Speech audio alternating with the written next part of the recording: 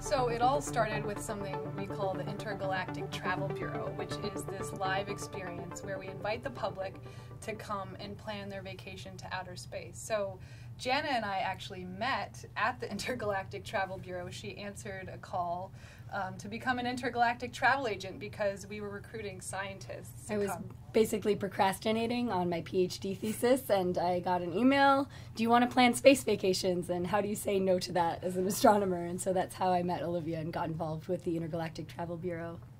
Yeah, so we've been planning space vacations since about 2012, I guess, and you know, after a while we just thought, well, we got to write a book.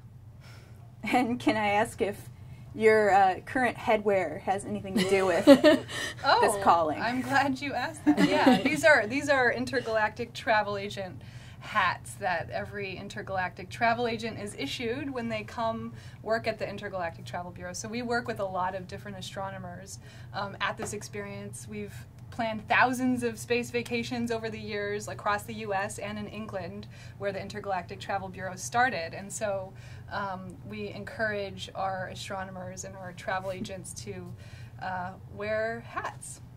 And then you drew the most important bits of your wisdom into this book. Is that right? For sure, yeah. It was a real collaboration, you know, with the visitors who came to the Intergalactic Travel Bureau. We got a lot of ideas about what people would be interested in.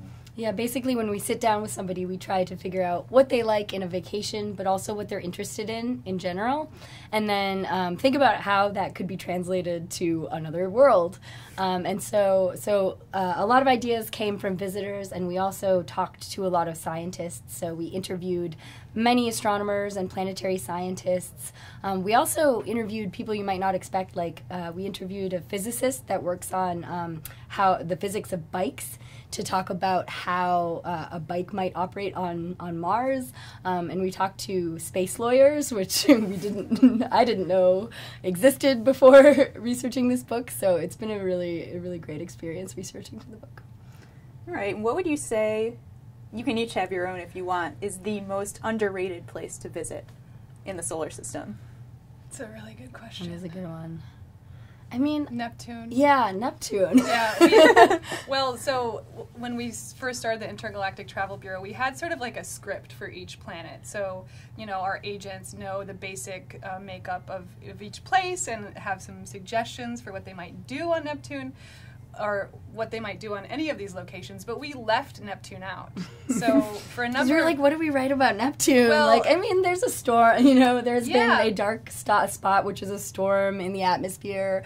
But you know, and it's not that Neptune's not interesting. It's just that there's just such beautiful pictures from some of these missions, like Cassini and now Juno for Jupiter. It's hard not to be drawn to those images, but it's just that we haven't had, you know, a probe that has gone near to Neptune recently, and so it tends to get left behind a little bit.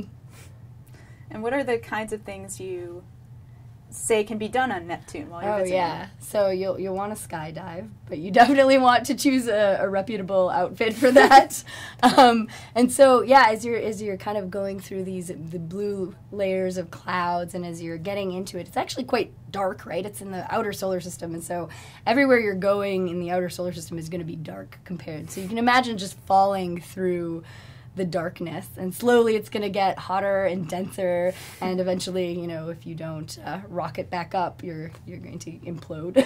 And so hopefully you'll turn on your rocket before that happens. Yeah, Neptune also has a fantastic moon called Triton, and they think there are geysers there, which is pretty amazing. If you ever visit Yellowstone and see the geysers there, you could go to one of Neptune's moons and see geysers there. You can also see the cantaloupe terrain, which looks like a cantaloupe, as you might expect.